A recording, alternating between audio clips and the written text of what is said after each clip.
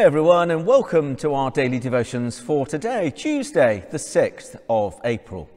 We begin our time together as always with our opening prayer. Let us pray. Lord Jesus, it was not just you who was broken that day that you hung on the cross. It was your disciples too. Their hearts broken just as surely. Their dreams and hopes snuffed out. Their faith cut from beneath them and laid to rest. It was not just you who rose again that day you emerged from the tomb. It was your disciples too, their hearts beating once more with joyful anticipation, their vision for the future reborn, their faith rekindled, bursting into unquenchable flame. Come to us now, where we are broken, where love has died, where hope has faded, where faith has grown cold. Reach out and touch us in body, in mind, and in spirit, and help us to walk in the newness of life which you alone can bring. For we ask this in your holy name. Amen.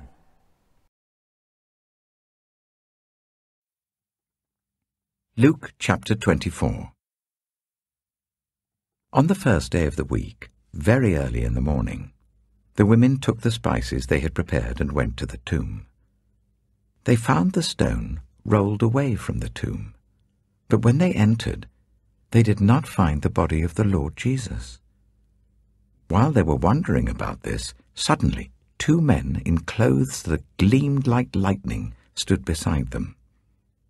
In their fright, the women bowed down with their faces to the ground, but the men said to them, "Why do you look for the living among the dead? He is not here. He has risen.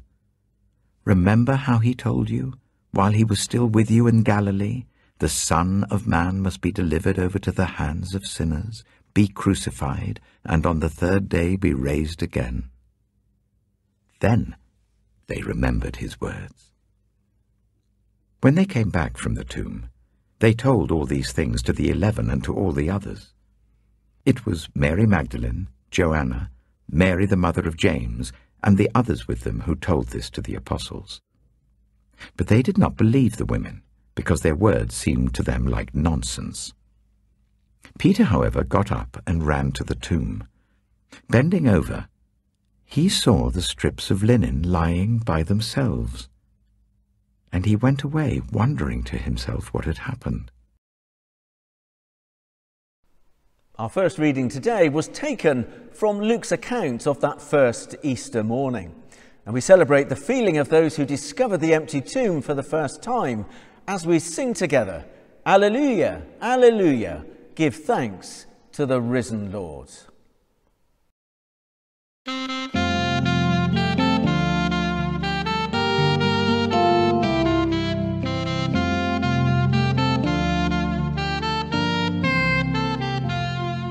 Hallelujah, hallelujah, give thanks to the risen Lord. Hallelujah, hallelujah, give praise to his name. Hallelujah, hallelujah, give thanks to the risen Lord. Hallelujah, hallelujah, give praise to his name. Jesus is Lord of all the earth. He is the King of creation.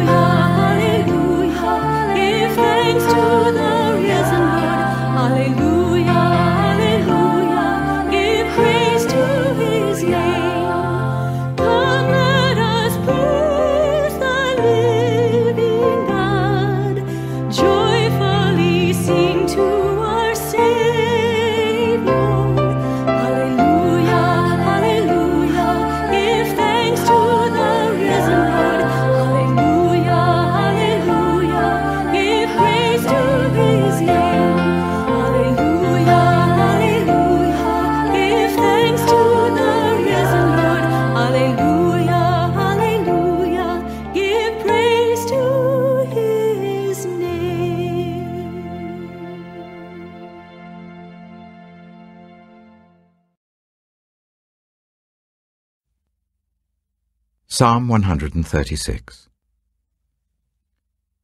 Give thanks to the Lord, for he is good. His love endures forever. Give thanks to the God of gods. His love endures forever. Give thanks to the Lord of lords. His love endures forever. To him who alone does great wonders. His love endures forever. Who by his understanding made the heavens. His love endures forever. Who spread out the earth upon the waters. His love endures forever. Who made the great lights. His love endures forever. The sun to govern the day. His love endures forever. The moon and stars to govern the night. His love endures forever. To him who struck down the firstborn of Egypt. His love endures forever. And brought Israel out from among them. His love endures forever. With a mighty hand and outstretched arm. His love endures forever. To him who divided the Red Sea asunder. His love endures forever. And brought Israel through the midst of it. His love endures forever. But swept Pharaoh and his army into the Red Sea. His love endures forever. To him who led his people through the wilderness. His love endures forever. To him who struck down great kings. His love endures forever. And killed mighty kings. His love endures forever. Sihon, king of the Amorites. His love endures forever. And Og, king of Bashan. His love endures forever. And gave their land as an inheritance. His love endures forever. An inheritance to his servant Israel. His love endures forever. He remembered us in our low estate. His love endures forever. And freed us from our enemies. His love endures forever. He gives food to every creature. His love endures forever. Give thanks to the God of heaven. His love endures forever. We come now to our closing prayer for today. Let's pray together. Lord Jesus, we rejoice today in the good news of your resurrection. You met with Mary in the garden, bringing laughter after tears. You met with women returning from the tomb, bringing confidence after confusion. You met with Cleopas on the Emmaus road, bringing hope after dismay. You met with the apostles in a room barred against the world, bringing joy after sorrow. You met with Thomas in his disbelief, bringing faith after doubt. You met with Paul on his way to Damascus, bringing love after hatred. You met with countless generations across the centuries, bringing renewal after rejection.